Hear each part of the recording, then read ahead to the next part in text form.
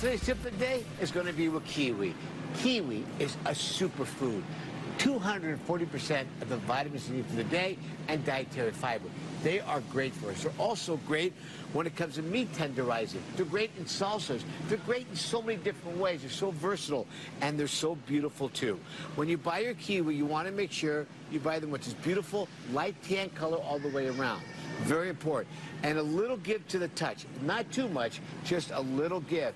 And heavy for size. That's also very important. When you bring them home, store them on the counter, not in the refrigerator. Now, kiwi, when they become really ripe, they're ready to enjoy, to have a really nice gift to them. If you're not ready to eat them at that time, you can put them in the refrigerator, and they'll last 4 or 5 days. That's how versatile the kiwi is.